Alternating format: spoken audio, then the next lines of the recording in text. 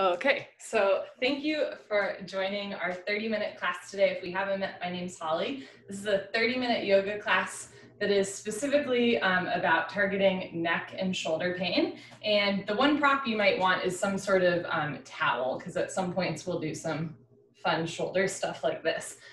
Before we get started, I'll just say, I have chronic neck pain, which is part of why I'm excited to teach this class. I grew up with scoliosis, and then when I was in my early 20s, I had 2 car crashes back to back that I walked away from both of them, and at the time I thought I was fine. But in retrospect, I think it did impact my back on top of having scoliosis, and it was also traumatic, right? And one thing I know is that we carry, our emotions or our stress or our trauma in our body. And for me, the place where I carry most stress is in my neck and my shoulders. So at least once a month, I'll wake up and I can't move my neck. Yoga doesn't make everything better, but for me, it has helped tremendously. So today I just want to share a 30-minute class inspired by all of the things that have helped me. It's specifically done so that if you are currently in a state where you can barely move your head, you can still do the class, right? And you'll just slowly get a little bit of range of motion back into your body. So again, you might want a mat and a towel nearby, but I'm going to set the towel aside for now. So we're going to start with 2 versions of a breathing exercise. And if you do 26 and 2 yoga with me, one of them will be super familiar and the other one will be kind of familiar. So the idea, it's a little bit like a standing cat-cow. You're going to interlace your fingers and bring your hands behind you at the nape of your neck. So hands just below your hairline. I'll show you first and then we'll practice together. As you inhale, you're going to open your chest wide and look up towards the ceiling. You'll inhale through your nose.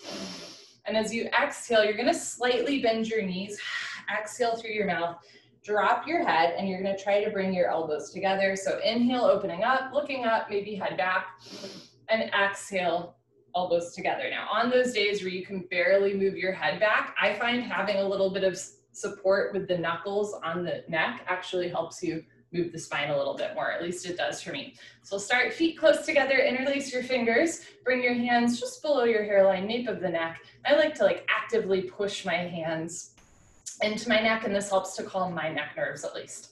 Okay, so we'll begin. As you inhale through your nose, open your chest wide, elbows up, look up towards the ceiling, press your hips slightly forward. Exhale, suck your stomach in, bend your knees a little bit, drop your head down, and squeeze elbows together. Inhale through the nose, open up, looking up, maybe looking back. Exhale through your mouth, stomach in, fold forward, try to bring elbows together. I'll show you from the side. Inhale, opening up, try to squeeze shoulders together, open your chest. Exhale, stomach in, round your spine, squeeze elbows together. Inhale, open up. Exhale, curl forward. 2 more. Inhale, chest wide, look up, maybe even look back. Exhale, stomach in. Drop your head down. Use your hands to get chin closer to chest. Inhale, opening wide, breathe deep. Exhale, stomach in, drop your head. Good. Slowly come up and return to neutral. So that's the first breathing exercise. And the second set, if you do 26 and 2 yoga with me, is pranayama, deep breathing. This is one of those breathing exercises that, again, on the days where I wake up and I can barely move my head, this one is a little painful, but it always works for getting through some neck tightness. So I'll show you from the side and then we'll do it together. Traditionally, the idea is to lift your elbows up and then drop your head back so triceps are parallel to the floor, elbows touch away from your body. But when you have limited range of motion, it can look like this. You just bring the elbows up and then you bring your head back as far as it goes, maybe just looking up towards the ceiling and elbows touch. So if your head can drop all the way back, then sure, elbows are lifted. But if you're working with limited range of motion in your neck, then the elbows can just touch here. Okay, great. So feet close together, interlock your 10 fingers, cross your thumbs, glue your knuckles underneath your chin. We'll do 2 of these. Inhale through your nose, exhale through your mouth. Begin, inhale, chin down and arms up. Lift your elbows up, fill up your lungs. Exhale, head up. Head back, arms forward, elbows touch. Inhale, chin down. Exhale, head up. Inhale, head down, breathe in through your nose, down through your throat to the very bottom of your lungs. Exhale, head up. As you exhale, open your mouth wide, make an HA sound, head back, arms forward, elbows touch. Inhale, head down. Keep the weight in your heels. Root down through your heels, stretch up through your spine. Exhale, head up. Keep your knuckles under your chin like glue. Squeeze your palms together, wrists together, forearms, elbows touch. Inhale, head down. So again, at first, if you have limited range of motion in your neck, that's okay. Just lift your elbows up. Exhale, head up, and then maybe just look up towards the ceiling. As far as your head looks up, reach your arms forward, push your elbows together. Inhale, head down. As you progress through the breathing exercise, as you progress through class, you might get a little bit more range of motion back in your neck. Exhale, head up, but you're never forcing your body, right? So if it hurts, don't do it. Head back, arms forward, elbows touch. Inhale, head down. The number one rule of yoga is ahimsa. It means do no harm. Exhale, head up. So there are times in yoga where you might be a little uncomfortable, but you're never going to a point of pain. Inhale, head down. Make sure to bring the chin all the way down. Look straight ahead, lift your elbows all the way up. Exhale, head up. Slowly push your head back, squeeze your palms together, wrists together, forearms, elbows touch. Inhale, head down. Keep your abdominal wall engaged, the stomach in, glutes tight, elbows up. Exhale, head up. Make sure you're not back bending, right? So just your head is moving. Keep shoulders over hips, hips over heels, weight in the heels.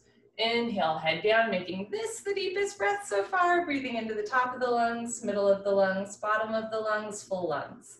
Exhale, head up. In our day-to-day life, we don't really use the full lung capacity, but the lungs need to be worked out like any other part of the body. Inhale, head down, last breath. Spine a little longer, elbows a little higher, lungs a little fuller. Suck your stomach in, breathe deep, full lungs. Exhale, head up, take your time. Slowly head back as far as it goes. Slowly arms forward, elbows touch. Good. Slowly bring your arms down and look straight ahead. Wonderful. So we'll continue with some arm motions here. Start by inhaling your arms overhead, looking up.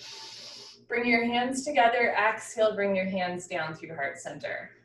Two more. Inhale, lift your arms up, looking up. Exhale, hands down through heart center. Good. Inhale, lift your arms up, look up. Exhale, this time bend your knees, fold forward, put your hands on the floor, and we'll come into a tabletop position. We're gonna take some cat-cows. So for cat-cows, it's similar, in the breathing exercise, right? We were moving our neck, and in cat-cow, we're gonna move our whole spine in the same rounding and then arching. So tabletop, shoulders over wrists, hips over knees. For cat pose, think like an angry cat. As you exhale, you're gonna pull your belly in and round your spine up towards the ceiling, drop your head down, cat pose. As you inhale, drop your stomach down and lift your chest up. This is cow pose. Think like when you see cows, how they have big stomachs coming down. That's what we're doing here. Cat pose. Press your hips closer to your ribs, spread your shoulders wide, drop your head down, look for your abdomen. Cow pose, drop your stomach down, stick your butt up, look up towards the ceiling, open your chest, squeeze shoulders together. One more round. Exhale, cat pose, meow, round your spine, stomach in, push the floor away from you. Cow pose, moo, drop your belly down, lift your chest, spread your shoulders wide, look up, nice throat stretch. Good, and come back to a neutral position. Next, we'll take a thread the needle. So staying in your tabletop position, as you inhale, reach your right arm up overhead, looking up. And as you exhale, bring your right hand through left arm and left knee, your right shoulder to floor, right ear on the floor. You can stay here with your left hand on the floor for support, or lift your left arm up and drape it behind you. So this is a great way to stretch the shoulders, but it can be too intense for some people. If thread the needle does not work for you today, no problem. It doesn't always work for me either. I'll give you an alternative. You can bring your right arm across your body, bend your left arm up, and then drop shoulders down. You get that same shoulder stretch without putting any weight on it. So we're either holding here in the shoulder stretch, or in thread the needle, try to keep your hips forward, hips over knees.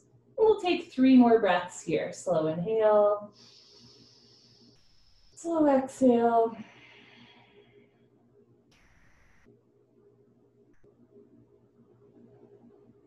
A lot of opening up the body is just patience. You make a shape, you hold it, you just allow things to slowly open up. We're gonna reverse out. So if you have your left arm draped behind you in a bind, start by releasing that bind. Place your left hand on the floor close to your head. Everybody together, unthreading the needle. Inhale, reach your right arm up, looking up overhead. Exhale, right hand down. This time we're gonna do cat-cow, but with slightly different hands. So this time I'm gonna encourage you to have, it's a little bit hard to see with my camera angle, you want your fingers pointing towards you and your wrists pointing away from you. You might need to bend the elbows a little bit. This is a nice wrist stretch. Then we're gonna do the same cat-cow 3 times, rounding your spine and arching your spine. Sometimes this feels like a lot, and sometimes it doesn't feel like much, but simply the repetition of moving your back, moving your neck and shoulders helps everything to open up a little bit more after class, right? So sometimes we have a great time in class, sometimes class is like, oh my gosh, but it's how you feel after, how it affects the rest of your day that's most important. Good, okay, when you've done your cat-cows, bring your hands back to the original position with fingers pointing forward, wrists pointing in, and we'll do the other side of thread the needle. So as you inhale, lift your left arm up, looking up overhead. Exhale, thread the needle, bring your left arm through right arm, right hand close to your face, left ear on the floor, option to stay here or lift your right arm up and drape it behind you for a half bind. And on this side, if this shoulder thing is not working for you, no problem. Come on up and I'll give you the alternative of draping your left arm over you, bending the right arm up, and then you get that same shoulder stretch. Try to even out your shoulders. Otherwise, staying here for 3 breaths. In and out through your nose.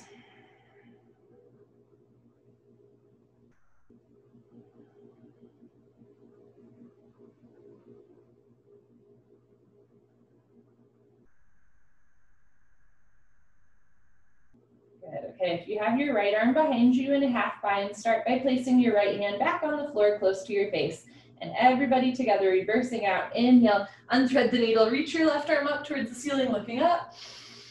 Exhale, left hand back down. Good, come to a seated position. You can sit crisscross applesauce or whatever works for you. We're gonna work a little bit more into the neck. So just start first by rolling your shoulders forward a couple times, rolling your shoulders back a couple times, maybe up and down, maybe shimmy. Okay, and then just drop your shoulders. As you inhale, stretch up out of the crown of your head.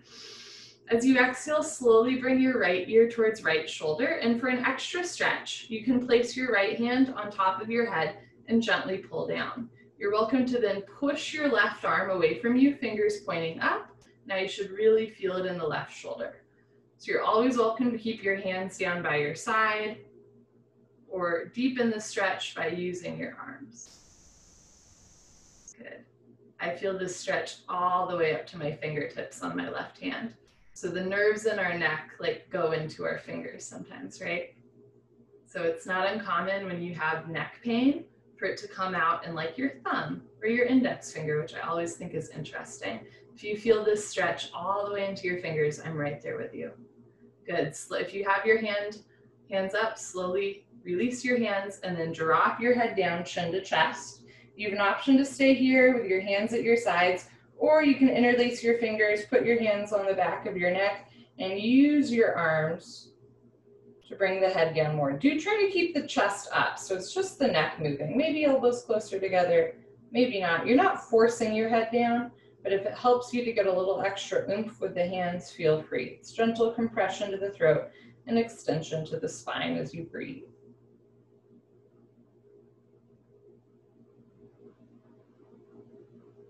Good, if you have your hands on your head, release your hands first, and this time slowly roll left ear to left shoulder, stretching the right side neck.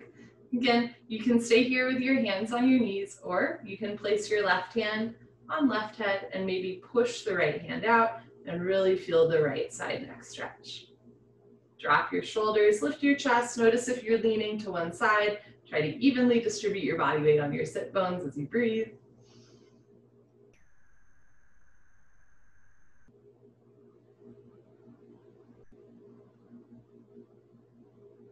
Good. if you're using your hands here, place your hands back down first, slowly roll down chin to chest, slowly roll up looking forward. And now we're gonna open the throat and bend the neck. So you have an option to keep your hands on your knees and look up and maybe drop your head back all the way. A couple other options I'll give you. You can place your hands behind you for support and drop your head back. Or if your neck is feeling tense, again, one of my tricks is to interlace my fingers at the nape of my neck, almost like a neck brace. And now you might be able to slowly bring your head back. So from the side, it looks like this. Sometimes when I'm doing 26 and 2 yoga and the pranayama deep breathing is too intense for my neck, I'll actually do this to drop my head back. So then maybe slowly head goes back, never forcing the neck. Chest up, eyes open, shoulders down. Good, slowly roll your head back up, coming back to center. Next, we'll inhale, stretch up. Exhale, start to look over your right shoulder. So we've moved the neck, right, left, forward, backward, and now we're twisting. For this, try to keep your shoulders and hips even. If it feels good, you're welcome to use a hand, but I actually like to keep my hands down for this one because it's just the neck spine that's twisting. Inhale, stretch up. Exhale, look over your right shoulder, twist.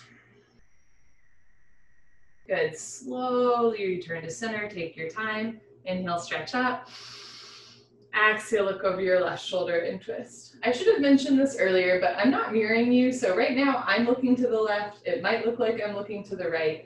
You are welcome to follow my body or my words. Know that in general, I will do the right side first, but it is up to you which side you do first. Inhale, stretch up. Exhale, look over your left shoulder. Keep the shoulders and hips facing the front of your mat. Good, slowly unwind.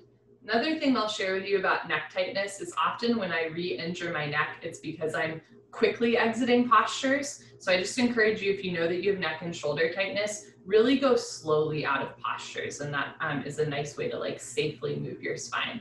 Okay, so we've moved our neck a bunch of ways. Now we're gonna get the whole upper body involved. So place your right hand close to your right hip. And as you inhale, reach your left arm up overhead. Now, if this is easy for you, you're always welcome to come down onto your forearm, but if that hip is lifting way up, I like to stay lifted. Good, you have an option to look forward or to look up, root down through both sit bones and breathe. Nice side stretch. Good, if you're looking up towards the ceiling, start by looking forward again and then bring your left hand down to the floor, sweeping the arm forward, place your left hand by your left hip and lift your right arm up, stretching up. Root down through your right hip, drop your shoulders down, lift your chest up, option to look forward or look up. Breathe.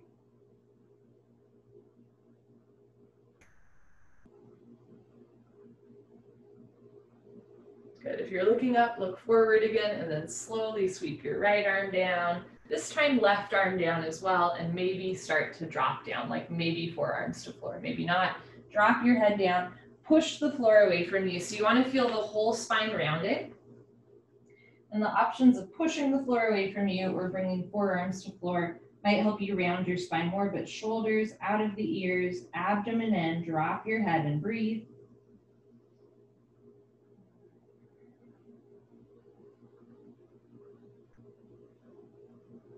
Good, carefully roll back up, take your time.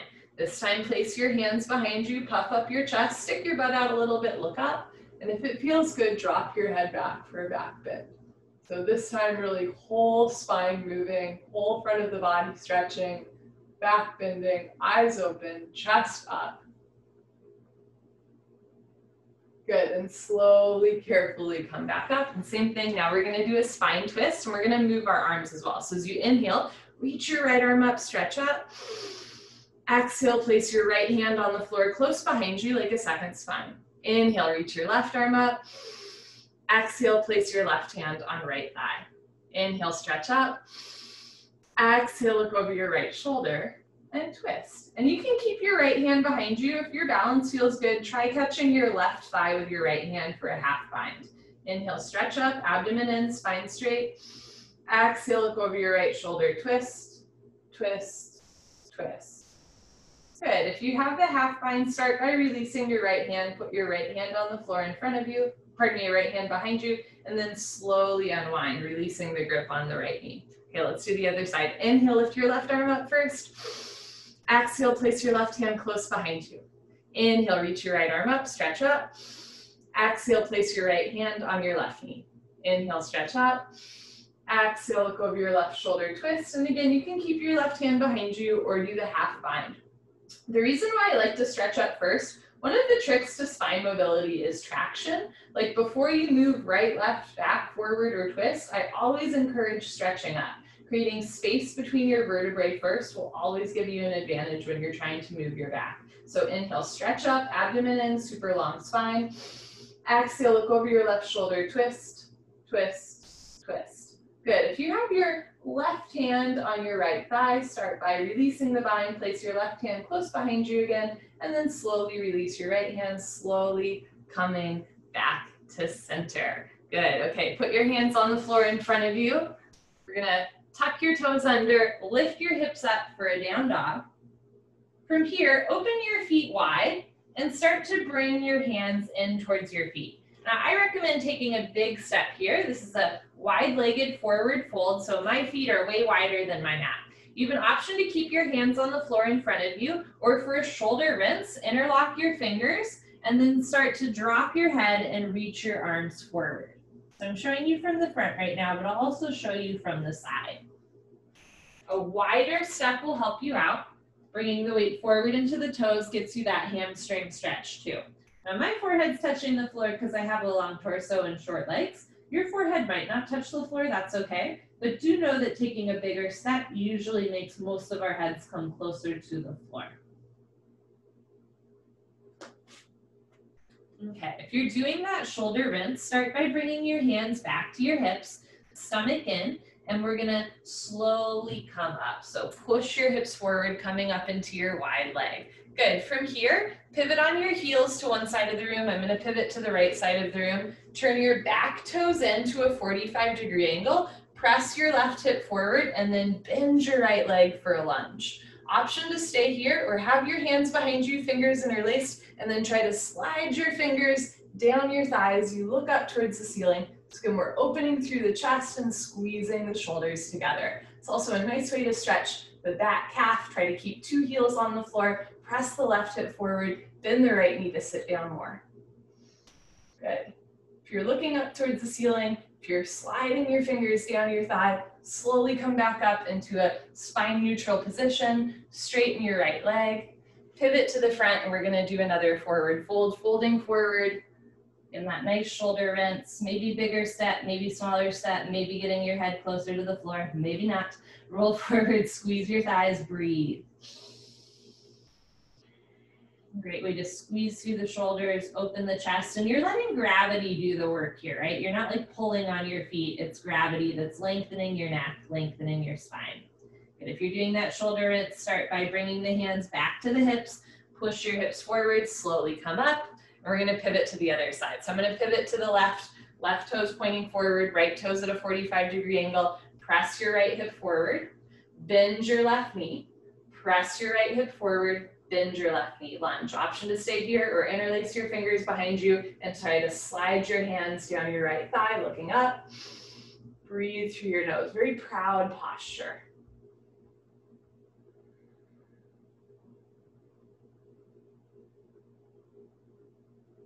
Good. If you're sliding your interlaced fingers down your thigh, slowly come up, returning to a spine neutral position. Straighten your left leg, pivot on your heels. One more time, folding forward, shoulder rinse. And if your head's touching the floor, maybe a little bit of a smaller step so that the neck can drop even more. Maybe hands a little closer to the floor in front of you. Good. If you have your hands in the shoulder rinse, put your hands on your hips and then put your hands in front of you. Walk your feet back in and come back into a seated position, sitting crisscross applesauce. Now, I mentioned that you might want a towel at one point in class, and this is the time. Our shoulders are fairly warmed up, so now we're gonna do another shoulder rotation exercise. I have fairly flexible shoulders, despite having a tight neck. So my towel is kind of short, but you might want like a whole blanket, a long towel. So the idea is you're gonna grab your towel at either end and you're gonna try to rotate your shoulders. And this is something you can do every day, like especially after a hot shower when your body's a little bit warmed up. You don't need to do this for 10 minutes. In fact, I wouldn't recommend doing it for 10 minutes, but doing it for like a minute a day is a really great way to open your shoulders. And if you do practice yoga regularly, this motion will open up a lot of more advanced postures like king pigeon, dancer pose. As you get more flexible, you make the length of your towel shorter, and then it'll work into the shoulders more. Good. Okay, wonderful. So after you've done a couple of those, set your towel aside. But again, that's something you can do anytime, just a couple times a day, and it'll open the shoulder. Next, we're gonna do a shoelace pose with eagle pose variation. So start by straightening your left leg in front of you, and then cross your right knee on top of your left knee. So this is half shoelace, and you can stay here, or if you're able, bend your left knee, and now you're in shoelace pose, right knee on top of the left knee, legs out to either side. If this doesn't work, no problem. Half shoelace, do this. And this is actually a great way to stretch your hamstring. So it's not like less of a posture, it's just different. So if your right knee is on top of your left knee, like mine is, just keep that in mind. We're gonna do eagle arms. Inhale, bring your arms overhead. And exhale, bring your right arm under your left arm. So if your right knee is on top, you want your right elbow on bottom. If your left knee is on top, you want your left elbow on bottom. Start by giving yourself a hug, maybe going back and forth, side to side. And if this is easy, see if you can interlace your fingers or even bring hands together, thumbs towards your face, pinkies towards the front of your mat. Now in 26 and 2 yoga, we often pull the elbows down, which is a great way to like open the shoulder blade scapula before we do head to knee pose. But in a lot of styles of yoga, we lift the arms up. And I think this is actually like a really delightful shoulder stretch. So try lifting the arms up. And then if it feels good, fold forward. So you get that nice stretch to your outer right thigh. We're just gonna hold here for 3 breaths, breathing in and out through your nose.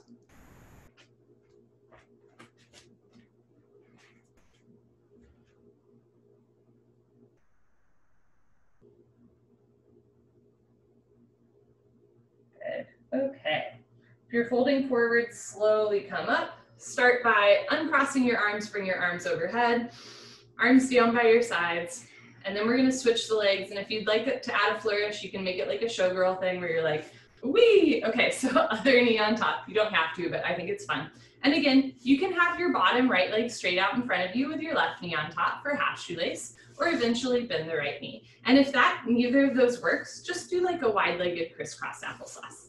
Okay, from here, if your left knee is on top, inhale, arms overhead.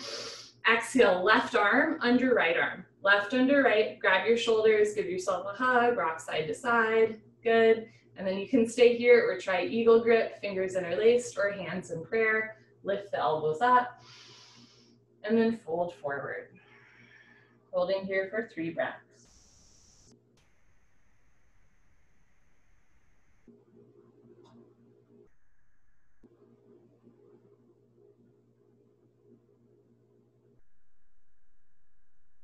Okay, when you're ready, slowly come back up. Start by uninterlacing the fingers, bring your arms overhead, arms down.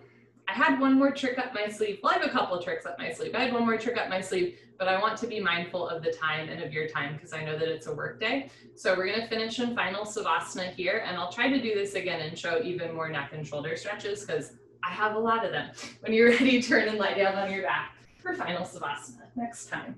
So there's so many yoga postures that are good for working out the neck and shoulders, but sometimes like when we wake up with a stiff neck, yoga just seems a little bit daunting. So just know that, work with the range of motion that you have in your body. Sometimes, it doesn't look like we're doing much, and yet you can feel it, right? And if you're feeling it, but you're moving a millimeter, I'm right there with you a lot of days, and that's okay. It's really truly not about how it looks externally. It's about how it's affecting you internally, right? So as long as you're getting a stretch, even if you're barely looking up towards the ceiling, that's wonderful, right? That's why we do yoga.